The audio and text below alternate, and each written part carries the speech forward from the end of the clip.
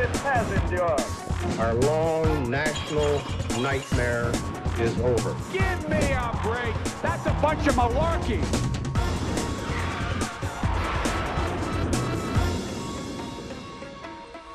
Make sure your seatbelt is strapped tight and low. We're taking off for another trip to Planet America. I'm John Barron. And I'm Chaz Licciardello. This week, Destination Moon. We're going to be talking to one of NASA's top female astronauts about a giant leap for womankind. Back on Earth, we're going to be looking at Joe Biden's refugee plans and the purge of the anti-Trump Republicans. But first... It was probably the biggest misstep of Joe Biden's first 100 days in office, failing to stop a surge in illegal immigration and then flip-flopping on a major refugee policy. This week, Biden's retreat was confirmed. From President Biden, a major policy reversal. The White House announcing it will allow more refugees into the U.S., capping the total admitted at roughly 62,000 this year. Last month, the White House got itself into a bit of a tangle when it backtracked from a pledge to increase the cap from 15,000 to 62,500 this year. That drew fire from progressive Democrats. They then abruptly reversed course, all in the space of about 48 hours. Well, his policy was on Friday, was months before, continues to be to reach 125,000 refugees in next fiscal year. 62.5 was a down payment. Okay, but then this week Biden announced that he was revising the United States annual refugee admissions cap to 62,500 for this fiscal year, but 3 paragraphs later admitted the sad truth is that we will not achieve 62,500 admissions this year. And then he said the full year goal of 125,000 will be hard to hit and we might not make it. So still a bit of fudging around the policies versus goals and caps rather than actual numbers of actual refugee people. And that's all because they're pretty concerned the immigration system, which was inundated with that surge in border arrivals earlier this year, just wasn't coping. That does seem to be under control, at least for now, though, Chaz. Yeah, it's fair to say that Fox News took a fairly active interest in Biden screwing up the border for a while there. Fox is the orange line on that graph. Those are the immigration reports on cable news. But note how those reports drop right off in the last few weeks. This is why. Kids stuck in the dodgy prison-like conditions of Customs and Border Patrol custody fell from a record 5,700 in March to only 677 now. And those kids went from spending 133 hours in that dodgy Border Patrol custody to only 28 hours now. Whereas the kids in the much better and more maintainable Health and Human Services custody doubled from 11,000 to 22,000. So the dramatic, graphic pictures of children in detention that were confronting Biden have been kind of taken care of. But the surge behind those issues hasn't gone anywhere. We're expecting that there are about 180,000 encounters on the border during April. Those figures are going to be coming out in the next few days, and they will be well above the last big surge in 2019. And those are just the border crossers we know about. The Border Patrol estimate that about 1,500 other people are crossing the border every day without getting caught. And some of those adults evading capture are bringing welcome presents with them. Just in one region of the Border Patrol have intercepted 247 pounds of smuggled fentanyl in the last 6 months or so, compared to only 36 pounds in the 12 months before then. However, at least the Biden administration is beginning to finally turn their attention to reuniting some of the separated families left over from the Trump administration. They reunited 4 families this week and turning their attention to the other 1,000 families remaining separated. A bit of a work in progress, that one. And all this is happening in the context of some real ambivalence from the American people. 69% of those polled by Pew said that the 11 million or so undocumented immigrants should be able to stay in the country legally, which is down a bit from 77% 4 years ago, but still strongly supported. On the other hand, though, 79% of people said it was important to reduce the number of people seeking asylum in America. And get this, 50% of people say it's important for America to ban asylum seeking entirely. Try to make sense of that one, John. Go figure people, Chaz. For more, though, we're joined by Krish Omara Vignaraja, a former senior policy advisor to Democratic Secretaries of State Hillary Clinton and John Kerry and First Lady Michelle Obama. These days, she's president of the Lutheran Refugee and Immigration Service. Krish, welcome to Planet America. Thank you for having me. So, Krish, we've been hearing a lot in the last month or so about what's being termed as a crisis on the southern border, a surge of new arrivals there, particularly unaccompanied minors. Would you say what we're seeing now is a lull before maybe a post-COVID surge, or has the crisis been overcome? Yeah, normally what we see at the southern border is cyclical, meaning every couple of years. 2014, 2016, 2019, and of course now we are seeing a surge. And then it's seasonal, meaning that there is a peak season. Basically, as it's warmer, but not too hot, we do see increased numbers. So we will expect that we are entering peak season right about now. Now, of course, the big issue a few weeks back with a number of kids in Border Patrol facilities. Those numbers have since been slashed. But let's leave aside who's about to come. That child protection issue from a few weeks back, has it actually been solved or has it merely been hidden? Well, it certainly has been solved to a significant extent, meaning the jail-like conditions that CBP runs are not fitting for any child. But we've got to make sure that once they are moved from CBP to Health and Human Services, where there are child welfare experts who run the Office of Refugee Resettlement, it is a much better hospitable environment for these children. But the truth is that's not their final destination. The vast majority of these children, meaning 85 to 90% of them, have a parent or guardian here in the United States. That's where we need to ultimately get them. So we've got to make sure that these kids are not stuck in these large warehouse facilities, but that we're actually reuniting them with their family all across the country. Why does it take 2.5 years to hear an asylum claim at the moment? And why has this problem not been fixed for decades? That's the million-dollar question. Part of it is that we need to expand the infrastructure, the legal adjudications, make sure that there are enough immigration judges to address the 1.3 million backlog in terms of hearing these cases. But part of it is also that we need to make sure that these individuals, these families are getting the support while they're having their legal claims adjudicated. Right now, we have a system that invests not just hundreds of millions of dollars, but literally billions of dollars in the private prison companies. And so if we were to actually reallocate that to a more efficient and effective immigration system to assess these claims, I think you would see much more progress and some addressing of this backlog. Krish, we saw a rare public misstep from Biden over the level of the refugee intake. First saying it was going to go up, then saying it's going to stay at the Trump level, then saying it's going to go up again, but that high level is actually just a goal. And now this week he says it's a goal that we're not going to reach anyway. So what do you make of all of that? Yeah, so the president signed something called the presidential determination. It essentially sets the cap or the target. You can view it in a couple of different ways. It's important to recognize that that target is both aspirational and inspirational. So part of setting a high goal is to signal to other countries that the United States is attempting to return to its global humanitarian leadership at a time when we see an unprecedented global need.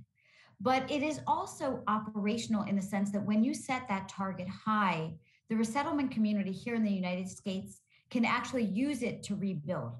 We have had more than 100 offices shut in the last 4 years across the country. My organization, LIRS, had to close 17 offices. The truth is, we can't build this infrastructure overnight, but we have begun the process in the last several months. We could certainly resettle more than the 15,000 that President Trump had set, which was an all-time record low. We're not going to get to 62,500, but there is some symbolism and functionality in setting the number high like that. Krish, people on the right say that even when an asylum claim is rejected, no one ever gets deported. If someone gets into America, they stay in America unless they commit some horrible crime. Now, do you think that's true? I don't think it's true, and I think that the numbers bear that out. Once your claim is adjudicated and you do have an order of deportation, the majority of those individuals are returned to their home country or to another destination. I think that one of the issues that we do see is those who come to the country, come to the United States, are deported, who then return once again, and then that cycle happens over and over again. I do think that that is a concern that both sides of the aisle are trying to address, because it's obviously not helpful in terms of having a coherent process. It's also not recognizing that we do need to support more of these individuals and families as they return to their home countries and they reintegrate there. Krish, based on your personal experience, having come to the United States with your family as a baby, do you think the America of 2021, the America that 47% of which voted for Donald Trump, who built his career on economic and racial resentment, is America as welcoming now to refugees as it once was? Americans do find themselves at a crossroad, because by some polling, more Americans than ever before believe that immigration is a good thing for the country, 8 in 10 Americans. On the other hand, we have seen that some of President Biden's executive orders have been some of the least favorable of the decisions he has made as president.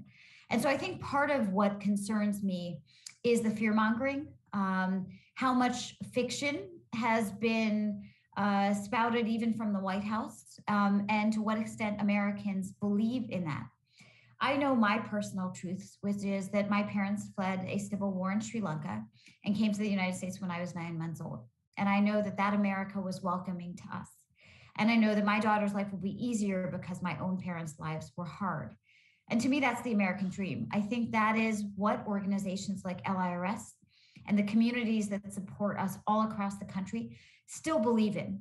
I'm not going to say that it is easy and we should take any of that for granted, but I do believe that that there is hope, that some of the actions we've seen in the last few months do make me believe that this president will restore the soul of this nation and that America will continue to be a welcoming country. Finally, Krish, demagogues often play off refugee numbers against asylum seeker numbers. Even though those are two different pools of people, the American public do not seem to see that. So how do you stop Americans freaking out about refugees every time there's a border surge? We've got to stop conflating one program with the other, one pathway of immigration with another, because they are different. Refugees come to this country as the most extremely vetted of any immigrant population. It is a years-long process. These are individuals who have fled religious persecution, war, violence, persecution for even who they love. And so I think it's important for Americans to be a little bit more savvy and sophisticated, but that's also on policymakers to explain who these immigrants are, why they're important to this country, and why, as a nation of immigrants, where 99% of us trace our ancestry to someplace abroad, that this is critical to our country, that it's not just the right thing to do, but that it's the smart thing to do. That whether it's refugees or other immigrants, that they make our communities safer, they make our economy stronger, and they enrich the culture and diversity of our country. Krish Amara-Vignarajah, thank you very much indeed for joining us on Planet America. Nice connecting. Take care. The most senior Republican to condemn Donald Trump over his role in the January 6th Capitol Hill insurrection and then vote for his impeachment looks like she's about to pay for it with her job. Wyoming Congresswoman Liz Cheney, the third highest ranked Republican in the House, and daughter, of course, of former Vice President Dick Cheney, faces a party room vote next week, which is expected to remove her from that leadership role. Yesterday, Cheney doubled down in her criticism of Trump with an op-ed in the Washington Post condemning his continued refusal to accept the result of last November's election, writing, "Republicans need to stand for genuinely conservative principles and steer away from the dangerous and anti-democratic Trump cult of personality." Meanwhile, House Minority Leader Kevin McCarthy, a staunch defender of former President Trump, rather let the cat out of the bag this week with a hot mic moment talking off-air with a Fox News host. I think she's got real problems. I've had it with her. It's, you know, I've lost confidence. Okay, so what happens now?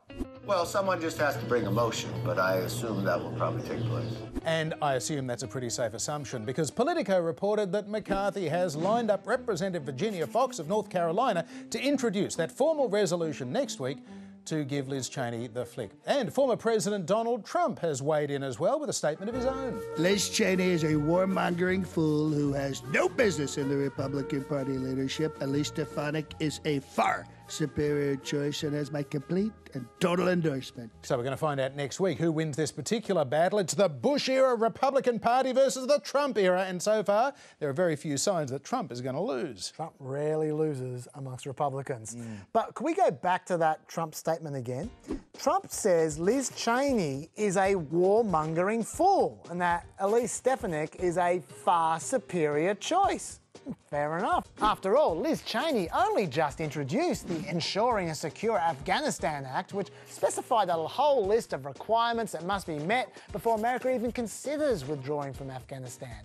And that warmonger's bill was, co-sponsored by Elise Stefanik. And then you have Liz Cheney's pathetic Conservative rating of only 78% from the Conservative Union compared to Elise Stefanik's far superior rating of 44%. Okay, let's forget conservatism. What about Trumpism? That's what Republicans really care about these days, and Liz Cheney only voted in line with the Trump position 92.9% of the time, according to 538, compared to Stefanik, who voted in line with Trump a massive 77% of the time. Interesting. So, okay, what's really going on here? Well, there's a pretty big clue from how this latest flare-up began. Democrats described Trump's election conspiracy theories as the big lie. So, much like he tried with the term fake news, Trump tried to rebrand the term to suit him. He wrote, "The fraudulent presidential election will be from this day forth known as the big lie." Pretty transparent stuff. And then Liz Cheney immediately tweeted out, "The 2020 presidential election was not stolen. Anyone who claims it was is spreading the big lie." So she claimed the term right back from him. And then Trump had another go at her, and then she had another go at him. I don't think the issue here is her impeachment vote. I think it's that she doesn't like letting Trump get in the last word. So her stoushes seem to draw a lot of attention, sucking in the entire Republican caucus. That's certainly what Kevin McCarthy hinted on Fox News. No, there's no concern about how she voted on impeachment. That decision has been made. I have heard from members concerned about her ability to carry out the job as conference chair, to carry out the message. We all need to be working as one if we're able to win the majority. I think a good example of what I'm talking about was the moment that Cheney probably lost Kevin McCarthy for good. It was back in February. She was asked if Trump should speak at the Conservative conference. Do you believe President Trump should be speaking, or former President Trump should be speaking at CPAC this weekend? Yes, he should. Congresswoman Cheney? That's up to CPAC. Now, she could have ended her answer right there if she wanted to. But no, she went on with it, and look how impressed Kevin McCarthy was with her choice. I've been clear in my views about President Trump and the extent to which following January 6th, I don't believe that he should be playing a role in the future of the party or the country. On that high note, thank you all very much. I personally think it's that instinct of Cheney's to back over Trump at every opportunity that's led to the events of this week, John. And of course, Trump goes on about the 2020 election a lot as well, and he also insists on getting the last word in. So I suspect we're going to be seeing many more rounds of this fight, regardless of what position Cheney holds. Yeah, well, grab the popcorn. It's not just Liz Cheney as well feeling the heat from Trump types. Mitt Romney, the Utah senator, former Massachusetts governor and 2012 Republican presidential nominee, got a very unfriendly reception in his home state last weekend. Senator Mitt Romney was loudly booed by delegates. He's faced anger and backlash over his votes to impeach President Trump. Let's go ahead and play back what happened.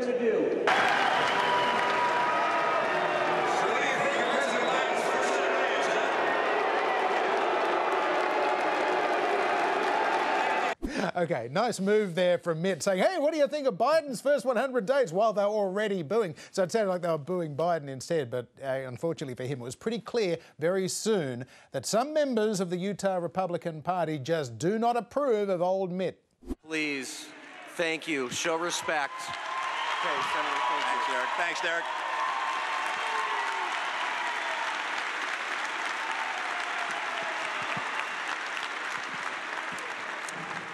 So, yeah, I understand that I have a few folks that don't like me terribly much, and I'm sorry about that, but I express my mind as I believe is right, and I follow my conscience as I believe is right. There's no place for conscience, Mitt. Now, this isn't just about relitigating the past, of course, because according to the news site Axios, sources close to former President Trump believe he is increasingly likely to run in 2024 in a bid to return to the presidency, Chaz. I reckon those sources might be onto something, John, because Trump isn't exactly being cagey about it. Are you going to run in 2024? The answer is I'm absolutely enthused. I look forward to doing an announcement at the right time.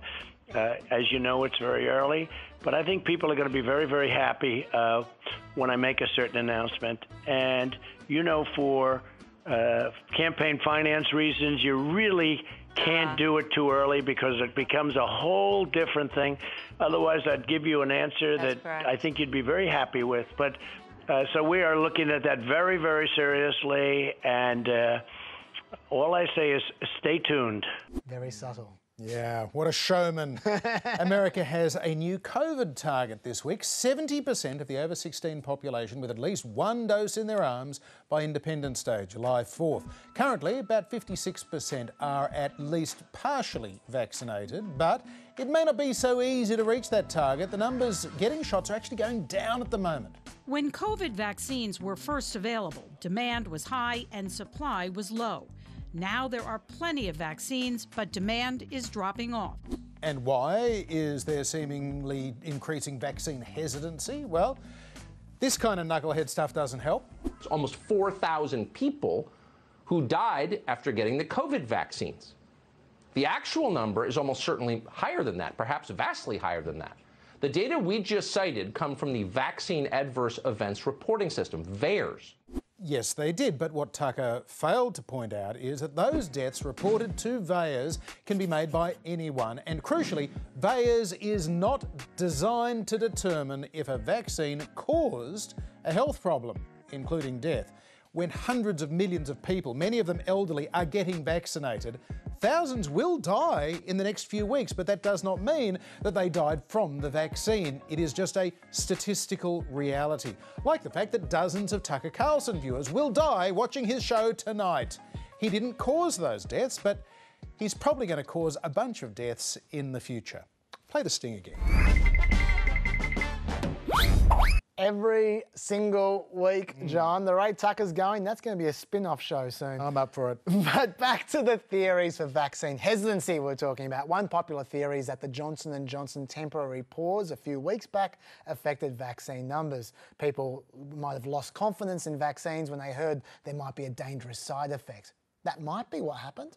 After all, the share of people getting a first dose each day started falling right when the J&J pause occurred. And yes, the J&J vaccine numbers soon fell to zero, and that's where they still are, but also Moderna and Pfizer vaccine numbers started falling at the same time, and they are also still falling. So that is an interesting correlation. However, a major poll found that exactly the same share of people refused to be vaccinated both before and after the J&J pause. So that would suggest the pause did not affect hesitancy.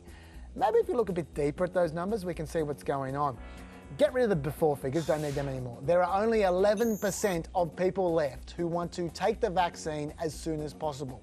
Whereas there are still 19% of people who expect to take that vaccine either after some other people they know or most other people they know take it. I.e., they're not anti-vaxxers, they're just busy. I think America has until now been basically vaccinating the low-hanging fruit, the really super keen people looking for a vaccine. So from now on, it's all uphill, even ignoring the vaccine hesitant people. Or maybe Americans are just finding it hard to load up Biden's vaccines website vaccines.gum. Visit vaccines.gov. Vaccines.gum.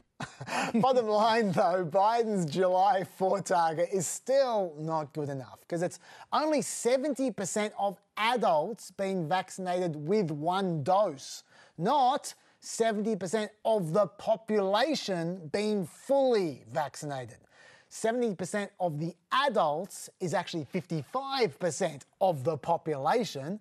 And that's okay in itself because using Israel as a case study, they pretty much beat COVID when they approached 55% of the population, but they were fully vaccinated.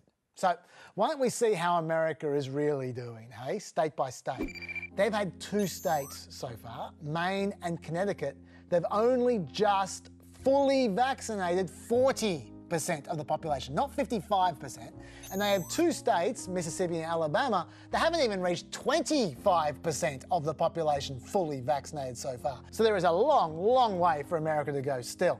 Although this will help. The FDA is expected to authorise Pfizer's vaccine for 12 to 15-year-olds next week. So that means some more low-hanging fruit will present itself. But on the other hand, they need to get a wriggle on because the Brazilian variant is starting to spread. It's now the 2nd most common variant in America and it's thought to be twice as contagious as the other variants. And they're also slightly less dominated by the vaccines. The quicker America reaches herd immunity, the better.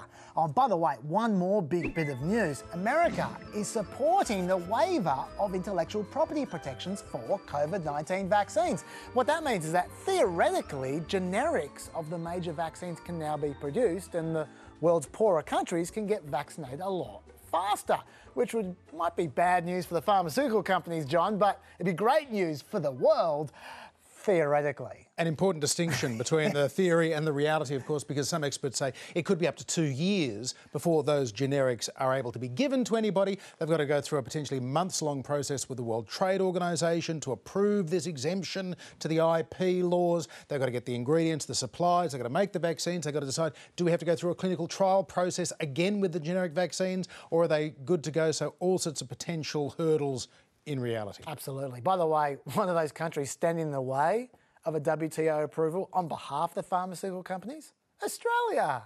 Yes. Makes you proud. Now, this week, former Senator Bill Nelson was sworn in as the new chief of NASA. The Florida Democrat has had a long association with the Space Administration. As a congressman, he actually flew on board the Space Shuttle Columbia back in 1986.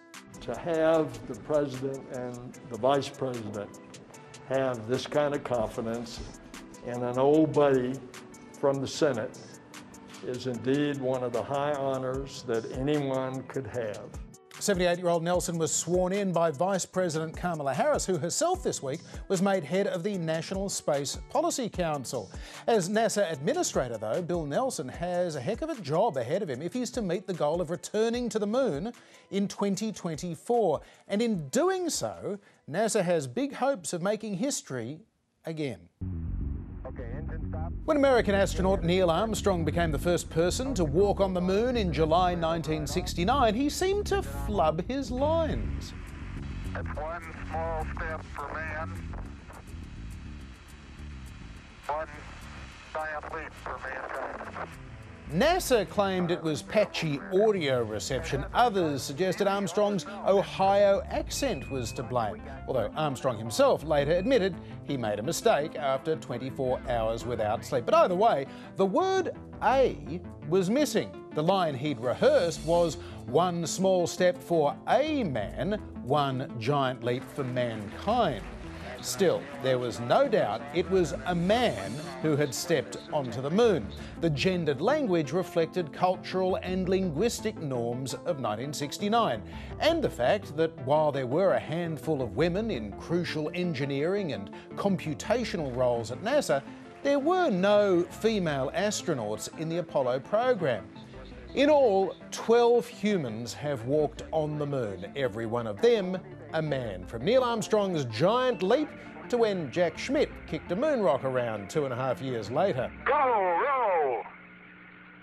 Look, I would roll on this slope, why don't you? When it came to women in space, it was the Soviet Union rather than the USA that led the way in 1963. Down to Earth in a conventional way came the man and woman who'd been in orbit at the same time. And as the first ever space girl, Valentina Tereshkova, here with Colonel Bukovsky, has won a place in history. What a triumph for Russian science. NASA scientists believe that female hormones would disrupt their ability to fly in space. In any event, there were no female fighter pilots to be trained up to become an astronaut, and it would be another 20 years before the first American woman went into space. In 1983, physicist Sally Ride took off on board the Space Shuttle Challenger. She was grinning with excitement even before she left the Earth. Even before the crowds here chanted, "Ride, Sally, ride," as Challenger took its supercharged journey into space. And liftoff of STS-7 and America's first woman astronaut. Sally Ride still had a lot of ignorance to overcome. She was asked by male mission planners whether 100 tampons would be enough for a 7-day journey. Liftoff of STS-7 and America's first woman astronaut. It sure is fun. She even made the work look like fun, joining mission specialist John Fabian in the textbook deployment of 2 communication satellites. Things are a little different now. In all, 492 men and 64 women have been to space, although that gender imbalance and the assumptions that go with it are still creating occasional problems. First ever all-female spacewalk has been canceled. That historic walk by 2 NASA female astronauts was scheduled to take place on Friday, but NASA says there's only one spacesuit that fits both women. That only one that size suit will be ready on Friday, so the walk will have to take place with 1 male and 1 female astronaut. In the 1990s, NASA needed to save money, so they stopped making extra small and small spacesuits, putting a higher demand on the supply of medium-sized suits. As a result, they ran out. In 2017, 45 years after Jack Schmitt became the last man on the lunar surface, he was at the White House to hear President Donald Trump announce plans to return to the moon as a stepping stone to Mars. What do you think, Jack? Where's Jack? What do you think, Jack? We'll find some other places out there. There are a couple of other places, right? The new Artemis lunar program is named for Apollo's mythical twin sister. We're going to the moon to stay by 2024. And, true to its name, Artemis plans to have a woman be among the next group of humans to walk on the moon. We are moving very fast. We have a new directive to get the next man and the first woman to the South Pole of the moon in 2024. There are a lot of technological and budgetary hurdles to overcome before anyone lands on the moon again, but at least they look like they've finally fixed the spacesuit problem. Christine is wearing a spacesuit that will fit all of our astronauts when we go to the moon. And joining us now is NASA astronaut Sunita Williams. She spent a total of 322 days in space during 2 missions aboard the International Space Station. Sunny Williams, welcome to Planet America. Oh, it's my pleasure, John. Happy to be here with you today. Sunny, we just ran a report talking about the ridiculous number of tampons that Sally Ride was offered for a short trip to space. Have you ever encountered any of those kind of logistical or other issues around being a woman in the space program? Honestly, I haven't felt any issues here. You know, obviously the space walking suit, the EMU, is a little bit difficult to work in, and generally women are a little bit smaller than men, so that obviously brings up a slight physical barrier to size. But beside for that, just on a working level, no. And the EMU just makes you understand where the limitations are of difficult space hardware and understand how to work with it and then be successful. I've been lucky. I actually got to do 7 spacewalks, so I'm a pretty lucky person. And Sunny, there's a lot of interest now in NASA's plans to return people to the moon in the next few years and to have a woman amongst that crew. Do we yet know, has it been confirmed whether the woman is going to be the first back onto the moon? Oh, no, it hasn't been confirmed. We have named people in our office to be part of the Artemis cadre. And in all reality, all of us are part of the Artemis cadre. We've been working on the Orion capsule for a while now, and a lot of us have, throughout the years, have been test subjects for the architecture of the cockpit, for example. But in reality, we know that, it's a little bit after potentially my time. I've been here for 20 years plus. And so that's, hopefully we, the older generation, have set up a good foundation for the new generation to take those big steps. And we're training them along the way with our commercial vehicles, of course, the SpaceX Dragon, and the one I'm working on, which is the Boeing Starliner, carrying forth our experience from Soyuz and the Space Shuttle program. So, we're all working toward that goal, and we're going to get there one day, and you will see the first woman on the moon, I am sure. It's hard to believe that it is almost 50 years now since there were humans on the moon. Why has it taken so long to get back, and why is it so difficult? We've already got the technology to do it, haven't we? Yeah, I'll just hats off to the folks in the 60s and 70s who did it. It's incredible. But of course, over the last couple decades, we've had huge jumps in technology. And so we want to put all that technology into these spacecraft. We've become a lot smarter, and we can make spacecraft a lot safer, a lot better, a lot more autonomous, since based on what we've learned in the past. And so, yeah, it is hard, but we're getting there in a better way. In addition to that, making rockets is no small feat. It's hard work. When you want to launch something off of this planet, you're on the cutting edge of the weight balance, right? Everything that you put on that spacecraft, you want to optimize it. These spacecraft that are going to go there are bigger than Apollo, will carry more astronauts, will have a longer stay. In conjunction, we're working on a space station, Gateway, that will be in lunar orbit, that will help us be able to make us sustainable. Our work on the moon allow us to go up and down from the lunar surface. So there's a lot going on to this architecture to make it not just a trip there and a trip back and that's it. We really want to go there, stay there, learn stuff, alternate crews, and really make that the test bed for when we want to leave this home of Earth and the moon, when we really want to go on to Mars. So there's a much bigger ambition of what we want to do with this plan when we go back again. And we're trying to involve as many commercial companies as well, because that is also helping people not only in the government, but all over the country and all over the world work together to make this project happen. So what would you say were the best and the worst things about all that time you spent on the International Space Station? Yeah, I think, so the worst things, there's few and far between, but I think really missing family and friends. That was the biggest thing. And I think not a close second, but a second is losing stuff. It's a whole different mindset when you're up in space and here on Earth, we put something down on the table or it drops to the floor and it's easy. But up there, you can spend a lot of time looking for stuff because stuff floats away. Luckily on the moon, there'll be a little gravity there, so it will help us out again. So that second thing, I don't think I'll have to worry about so much. But the first thing of missing family and friends is tough, and missing events and birthdays and anniversaries and things like that.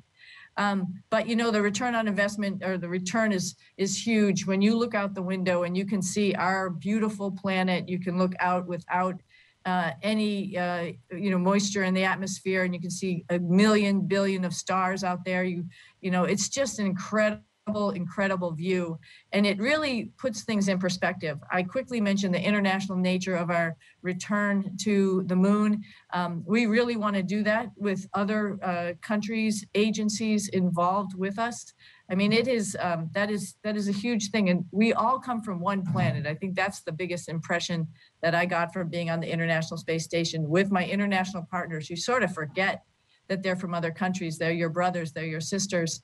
And when you look at the Earth, you go like, oh, that just seems so natural. We're all here on one planet together, and we really need to explore together to help maintain our species on this planet. I'm interested to know, given that you spent more than 300 days in the the lockdown of the International Space Station, I'm wondering, did that help you dealing with the COVID pandemic and the lockdown that so many of us endured last year? Were there things in your training that you were able to apply? Yeah, I do feel like all of us who have spent time in isolation, be it on the International Space Station, maybe in winter over in Antarctica, and really had to work on communication. Particularly, I flew on the space station a number of years ago, and we didn't have as great of communication as we have now.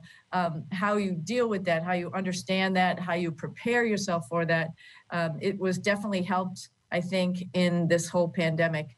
My family is spread out throughout the country, so I didn't really get a chance to see people for a little while, but really made a point to do things like this, have a Zoom conversation, have a conversation on the phone, FaceTime, whatever, just to stay in touch and not forget about other people when you're stuck in your own little area.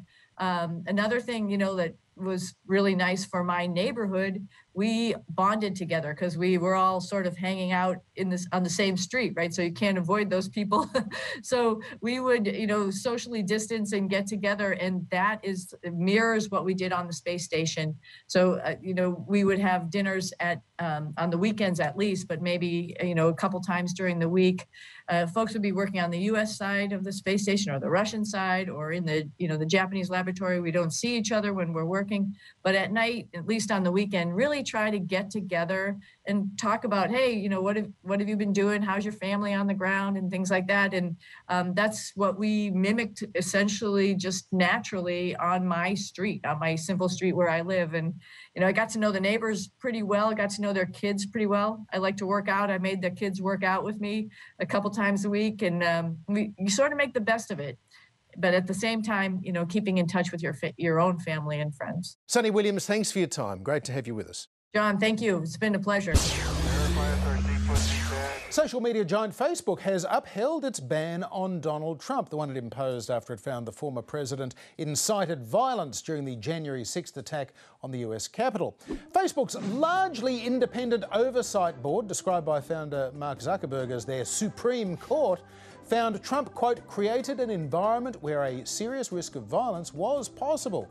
But the board also directed Facebook to revisit what the panel called the company's, quote, arbitrary and vague decision-making, giving it 6 months to justify and clarify whether this ban should be permanent. So it's a bit of a punt, really. Facebook itself has to decide whether to deplatform Trump permanently, and that's kind of what the Supreme Court was for, Chaz. Yeah, although the Supreme Court didn't exactly hold back. That oversight board basically accused Facebook of passing the buck. They said, in applying a vague, standardless penalty and then referring this case to the board to resolve, Facebook seeks to avoid its responsibilities. And the board then declined Facebook's request. So they're certainly independent at the very least. Yes, but not necessarily helpful in all this. And it matters too, because while Trump has got other social and broadcast media outlets at his disposal, Facebook has an unrivaled ability still to micro-target messages to potential supporters, generate votes, and most importantly, perhaps, campaign contributions. Donald Trump spent nearly $140 million on targeted Facebook ads during the last election, but he reportedly raised more than 3 times that amount in donations. And while he has a chance of being allowed back onto Facebook in 6 months, Trump remains permanently banned from Twitter, which was his primary form of communication online during his presidency. But this week, Fox News claimed an exclusive, reporting that Trump had launched a, quote, communications platform, which was a place to speak freely and safely with his followers. And that platform, from the desk of Donald J. Trump, seems at this stage to be what is commonly referred to by experts in information technology as a website. And as for speaking freely, there is no comment section, except of course from Trump. Free speech has been taken away from the President of the United States because of the radical left lunatics who are afraid of the truth. But the truth will come out anyway, bigger and stronger than ever before. Twitter has taken down 2 Trump desk accounts this week as well. Oh, and a quick fact check. I know it's hardly worth it, but Donald Trump is not the President of the United States. He is a former president, although he does retain the title of President Trump for life, as do all former presidents, because he lost. Yes, we should also say this is not the super-duper social media platform that Team Trump promised a few months back. Telling me. Trump advisor Jason Miller said the website is not a new social media platform, but his team would have new information about a social media platform soon. But This is still the perfect site to visit, John, if you want to retweet Trump's statements and you're too old and confused to know how to attach a picture, i.e. almost all his supporters. Good plan.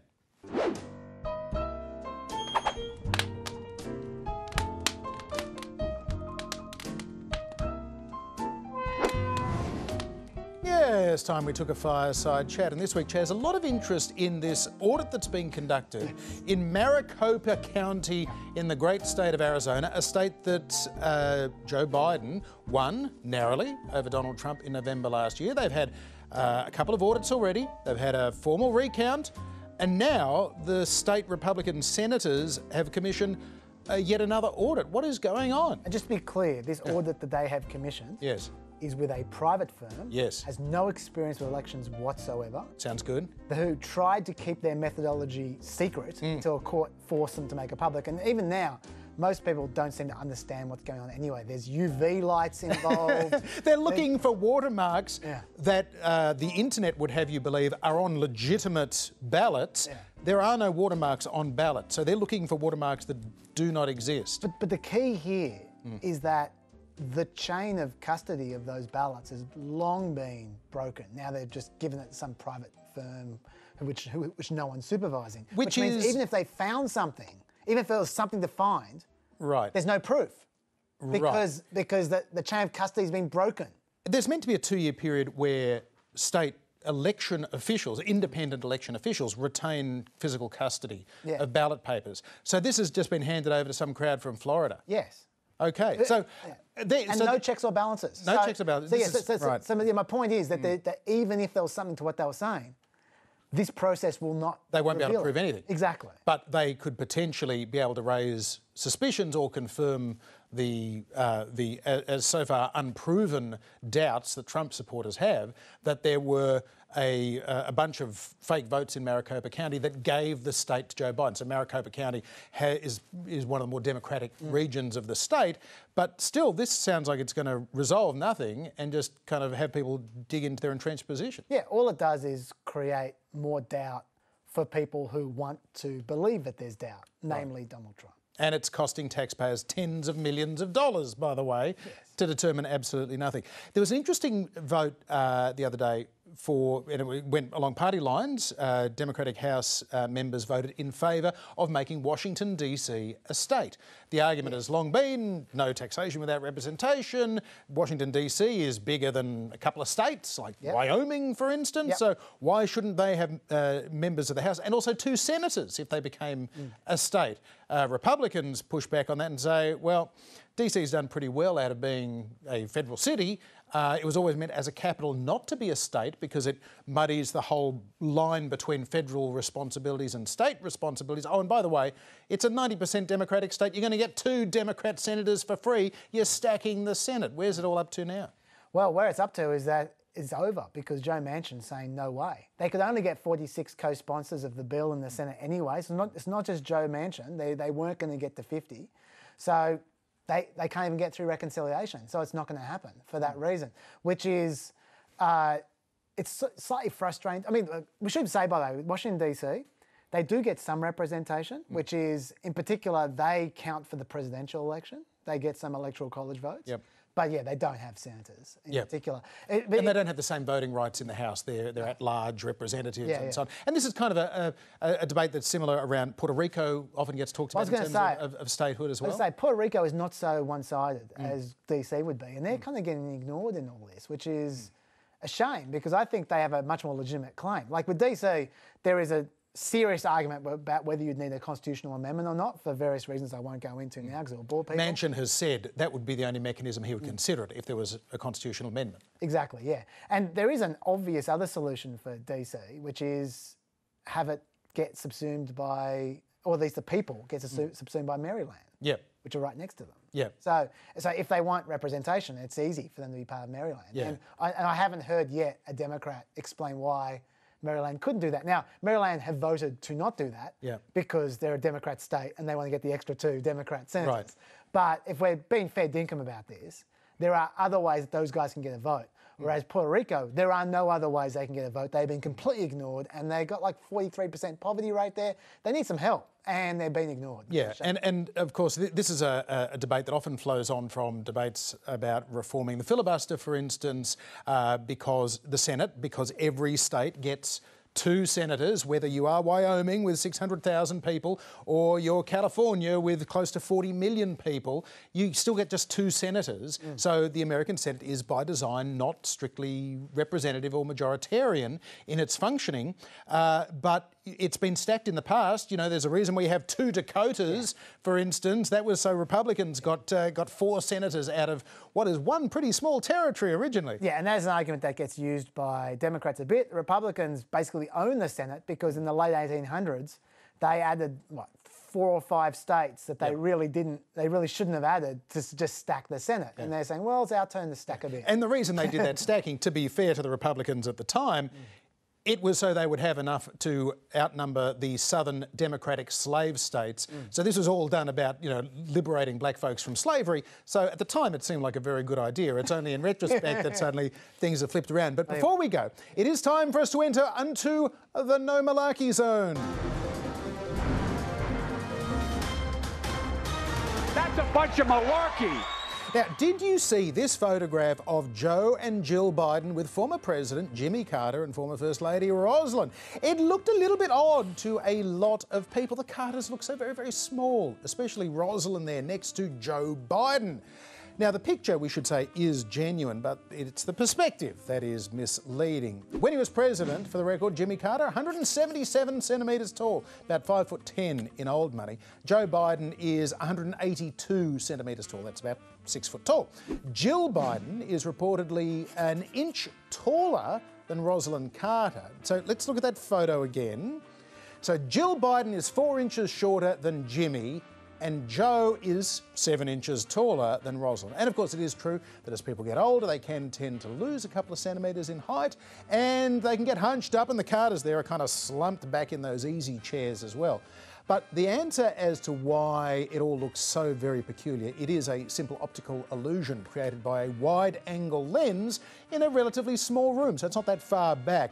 And it does make things in the foreground, so in this case Jill and Joe, look disproportionately large. That is the same reason, Chaz, that Jimmy Carter's shoes, what's going on with them? It's like he's come out of a clown car. And it is also the same reason, by the way, why this squirrel looks enormous. That's just a regular-sized squirrel. Why these kids look really, really small. They're tiny, Mum. And this person seems to be holding the sun in their very fingertips. Ouch! So, no, the Carters are not secret hobbits. This isn't some big scoop and scandal, although I am sure that Joe the Giant is going to become a thing on the internet soon if it's not already. Yes, absolutely. By the way, there was a bit made of the fact that in that photo, Joe Biden wasn't wearing a mask when he posed so close to Jimmy Carter, who's like 90 and frail. And obviously, both of them would be vaccinated, but Biden only a few days earlier did have this to say about being around vaccinated people. So it's like, look, you and I took our masks off when I came in because look at the distance we are. But if we were, in fact, sitting there talking to one another close, I'd have my mask on and I bet you'd have a mask, even though we've both been vaccinated. And so it's a small precaution to take that has a profound impact. It's a patriotic responsibility, for God's sake. So look, what he said there does actually contradict his behaviour around the Carters. That is true. But he was right when he was around the Carters. CDC guidance is very clear about small groups of vaccinated people being safe to congregate indoors without masks. So I'm not really sure why people are trying so hard to nag the Biden administration to becoming more hardcore with masks than they already are. They're really into masks generally. Kamala Harris and her husband have even been kissing each other through masks. I think they might be careful enough, okay? But, look, we can't end the show, though, without the biggest scandal of the week. Bigger than Joe Biden trying to kill Jimmy Carter, you mean? Oh, you wait. Dandelion Gate. All right, folks, I want you to take a look at this. Joe Biden today getting on Marine One, and he stops and picks up, I think it's a dandelion, but it's a dandelion that hasn't even blossomed into a flower yet. Like, it gives everybody asthma. So you blow it, it goes everywhere, and then everybody starts sneezing. Well, he picks up the weed. and gives it to Jill as what I guess is supposed to be some kind of a sweet gesture. He's getting dandelions all over the place. I say it was a planted dandelion there. Who knows? It's a plant in all senses of the word. America, this is why you can't have nice things. A guy plucks a dandelion for his wife. He just happens to be president, and suddenly it's cable news fodder. Jeez, it's not a bad week you're having when that's the best they can do to try and attack you. Yeah, maybe It has to be said. Anyway, that's malarkey. Indeed it is, and we will be back with another action-packed trip to Planet America at or about the same time next week. You can find us on ABC iView, YouTube and Facebook, and for more you can download the PEP podcast right there with Dr. Dave in all the usual pod places. Bye-bye now.